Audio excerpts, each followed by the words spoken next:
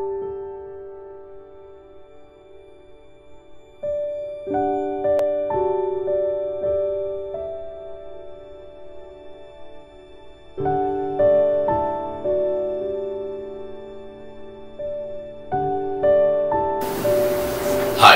you are welcome back. This episode is entitled The 5 Acts of Wisdom That Raises a Man. We are learning from the life of David and his sons. In our previous episode, we learned about the 5 acts of folly and it was related to Adonijah. In this episode, we are learning about the 5 acts of wisdom that raise a man, and we are learning from the life of Solomon the king. When Adonijah proclaimed himself king, Solomon knew very well that he was the one that was meant to be the king. But Solomon didn't act in any way against his father's will. Neither did he rise up and fight Adonijah his brother. He remained silent. This was an act of patience. So we would like to learn and inform ourselves that the first act of virtue or the first act of wisdom is patience. Solomon was patient and he waited for the right moment to come. His mother got the support of Nathan, the prophet of the day. Nathan advised Solomon's mother, Bathsheba, and Bathsheba acted swiftly. Bathsheba went to the presence of the king and informed the king of what has happened. As Bathsheba was talking with the king, Nathan the prophet also went there and gave a very good report of what has happened to King David. After this, we also learn from the life of Solomon. When his brother Adonijah decided to proclaim himself king, Solomon, knowing very well that he was made king according to his father's will, didn't also get up and make himself king, but rather he sought the approval of his father the king. He sought the approval of God, and he sought the approval of the prophet of the day, Nathan. It was the approval of King David that made Solomon king.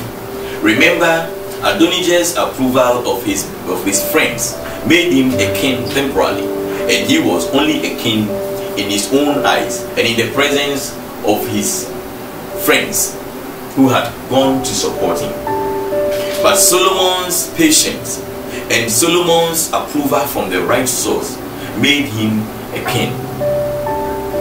The third act of virtue or the third act of wisdom that raised Solomon was the fact that Solomon sacrificed at the right place. Therefore, we learn from the act of Solomon that we should learn to sacrifice at the right place. When we read from 1 Kings chapter 3 verse 4 downwards, we are informed, and I read, the king went to Gibeon to offer sacrifices, for that was the most important high place. And Solomon offered 1,000 burnt offerings on that altar. At Gibeon, the Lord appeared unto Solomon during the night in a dream, and God said, ask for whatever you want me to give you. So this informs us Solomon chose to sacrifice at Gibeon. Gibeon, remember, is the place where the altar and the ark of the covenant of God resided. Whilst Adonijah decided to sacrifice at Zoheleth, Solomon decided to sacrifice at the altar of the Lord.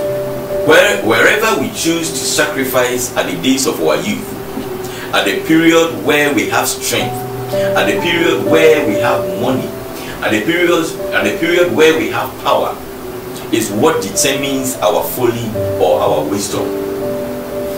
I remember as a young man, I used to drink a lot and I used to chase women a lot. At a point in my life, I nearly died.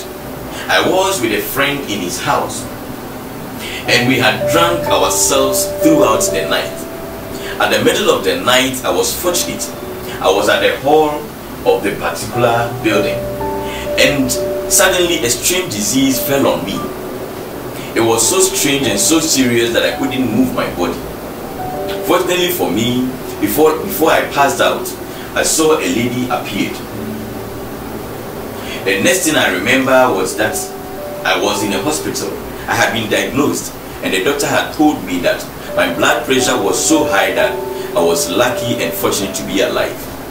I remember deep in the night when the disease fell on me, I prayed this prayer, asking the Lord to give me a second chance, and that I was going to serve Him with all my strength and with all my heart. But weeks after the disease went away, or I was cured, I went back into drinking, and I drank and chased women so much. Whenever I had money, I spent it with my friends, and we chased women. At a point in time, it took the intervention of the Lord to realize my folly. I am using my life as an example because, just like Adonijah, most of us choose to sacrifice at the wrong places, in the dark places, in the presence of women and in the presence of friends. Solomon decided to sacrifice at the holy place, at Gibeon, whilst Adonijah decided to sacrifice at Zohele, in the presence or at the place where the women went to fetch water. The difference between Solomon and Adonijah is the place where they chose to sacrifice. At the place of Gibeon, the Lord appeared unto Solomon. At the place of Zohele, Adonijah became confused. Solomon was in the presence of the Lord. As youth, we need to find ourselves in the presence of the Lord. We need to find the approval of the right people. While Solomon waited for the approval of Nathan, while Solomon waited to be led by Nathan, the prophet of God, Adonijah was with his friends and was being led by the armies of the children of Israel. Sometimes we align ourselves with the wrong source of power.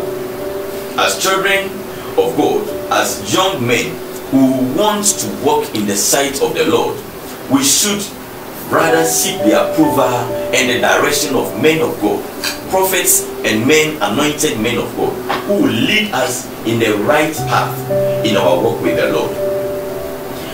As young men, we should learn how to spend more time in the presence of the Lord and in the church of the Lord, rather than seeking to spend more time in the presence of women at wrong places, consuming alcohol and chasing women. The act of Adonijah was an act of folly. But remember, Solomon acted wisely because he chose to spend his time at the presence of the Lord, where he sacrificed and where the Lord appeared unto him. And when the Lord appeared unto him, Solomon had the right motive. Solomon asked for wisdom, whilst Adonijah asked for a woman. The next act of wisdom, as we learn from the life of Solomon, is that after Solomon asked for wisdom, he also knew that he had a God that he is serving, and he knew that whatever he asked for, the Lord was going to give him an inheritance as a reward. So he asked for wisdom. We should bear in mind that whatever we ask for, in the first place, we should bear in mind that we are serving a living God. As we learned from the book of Colossians chapter 3, verse 23 to 25, we should learn and understand that whatever we are doing it in service to God and not to man or humanity. And we should learn to seek the approval of the Lord. And we should also learn to do things that will only give glory or glorify the name of the Lord, instead of doing things to seek the praise or the reward of our human masters. When we do these things, we will act wisely. Remember the acts of wisdom that Solomon did that raised him. Number one is that he was very humble. So humility is the first act of wisdom. Secondly, he was patient. when he knew that his brother Adonijah has proclaimed himself king, he didn't act rashly. He was patient. Thirdly, he waited for the right approval. He sought the approval of the anointed one of God. Therefore, we should learn to seek approval from the anointed men of God. We should learn to seek direction from the right men of God. The next is the fact that Solomon had the right intent. And when he had the opportunity to sacrifice, he sacrificed at the house of the Lord. We should learn to sacrifice at the house of the Lord. We should learn to sacrifice and use our strength, our money, our wealth for the glorification of the Lord. The next act of wisdom is that Solomon had the right intention. So when he was given the opportunity to ask for something, he asked for wisdom. He needed wisdom because he wanted to serve the Lord well. We should learn to ask for the right thing in the presence of the Lord. This is another act of virtue or wisdom. And lastly, we should always bear in mind that whatever we are doing it in service to God and for the glorification of the Lord, and not for the approval and praise of men. We are not living to please men, but rather we are living to please the living God. And we should also bear in mind that whatever acts we commit, we will also receive the inheritance thereof. So we should seek the right inheritance that will give us peace with the Lord. Thank you for watching us. This is Motivated Minds. You can always subscribe to our channel Motiminds TV on YouTube. You will get the right messages and good messages of encouragement, motivation, and the right advice that will help you in your work with the Lord. You can also connect with us on Daily Motion at Motiminds TV. We are on Facebook at Motiminds Ghana. You can search for us, Motiminds, and when you connect with us, you will never regret you did. If you have any special talent, you can log on to our website www.motivatedstars.com. Let us know the kind of talents you have. We will help expose you to the world. If you want to join a group of right-minded people, you can also connect with us on our website motiminds.com. We are a group of motivated minds who have come together for the right purpose. Connect with us and you will never regret you did. Thank you and God bless you.